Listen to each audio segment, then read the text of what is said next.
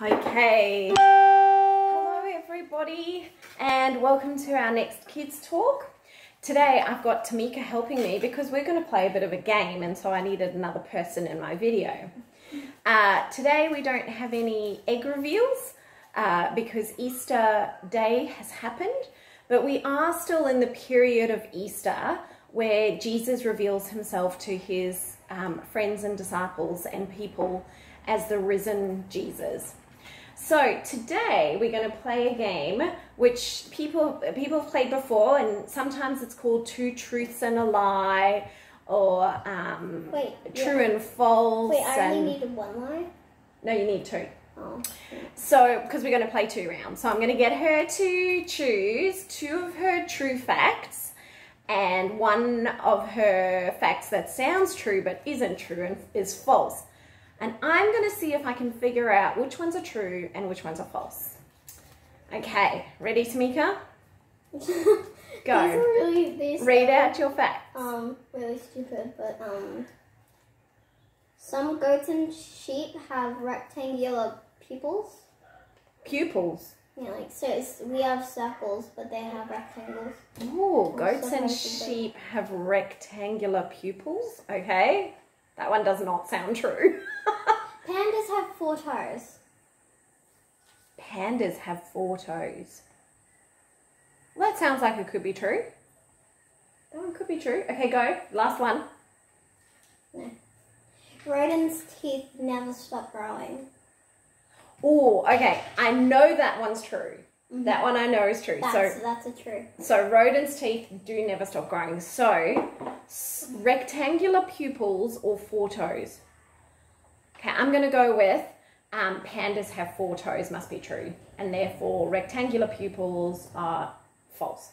Did I get it right? Well, I see here, I don't actually know if pandas have 4 toes. I think that one's not true.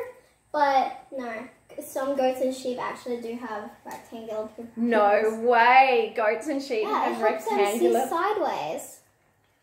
Who would have thought? That is a crazy fact. Now, do you have 2 more true facts for me and 1 more to play another round? Come up with 4. Yeah. Okay, we're just going to pause it there to play 1 more round.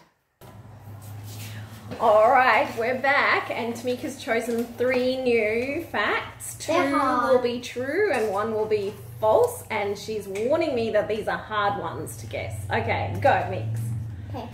Elephants use their trunks as snorkels when they swim. Oh, that sounds perfectly reasonable. Okay. I'm going to say that that's true. Cola and tomato sauce were once sold as medication. Well, I think I have heard that cola was, but I'm not sure about tomato sauce. I'm going to call that one false. Everyone has their own smell. Some people's are worse than others. I'm going to say that one's true too. So true on the snorkel and the smell, false on the cola and tomato sauce. How did I do? Incorrect. What? Identical twins have the same smell. Of course, I didn't think about that. Okay. And Coca-Cola and tomato sauce were medication ones. And that's disgusting. That is pretty disgusting. I wonder if they mixed it together in one thing to make it. Anyway, boys and girls, the reason we played our game today is because we decide whether things are true or not true based on things that we already know. So, for example, I chose that elephants do use a snorkel, their trunks as a snorkel, because I already know what a snorkel is used for, and I already know that the trunk looks about the right shape to be a snorkel, and so I could use my knowledge to work that one out. But the one where we were talking about the rectangular shaped eyeballs or pupils for the goats and sheep, all the knowledge that I have is from, let's say, humans or dogs or cats, or at the very worst, maybe snakes, which have slit-shaped pupils. So my knowledge that I had told me that that had to be false, even though it turned out to be true. Now, in our Bible story today, we meet one of Jesus's disciples called Thomas. And Thomas is told that Jesus has risen from the dead, and he cannot believe it. He believes that it is a false fact because he hasn't had any experience and he doesn't understand that that could have happened. So all his knowledge in the world tells him that Jesus had died and that he would then stay dead. And so Jesus shows himself to Thomas and he says to Thomas, "Here, put your fingers in the palm of my hands where you saw the nails go in." And so Thomas actually puts his fingers in the palm of Jesus's hand and he realizes that it's true and that Jesus has risen from the dead. So Jesus helps him to understand that he's risen from the dead by using knowledge and facts that Thomas has. Now, unfortunately, poor Thomas gets a description called Doubting Thomas all the time. We often talk about him as Doubting Thomas because of what happened.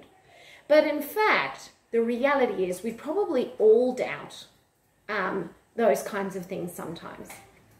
But the Bible actually tells us that we who have not seen Jesus risen, but yet believe that Jesus has risen, because we've read it in the Bible, we are blessed because we believe without having seen. So our lesson for today is that Jesus recognizes how hard it is for us to believe that he has risen, but that as Christians we are blessed because that is indeed what we believe, that Jesus has risen. All right, let's say a prayer.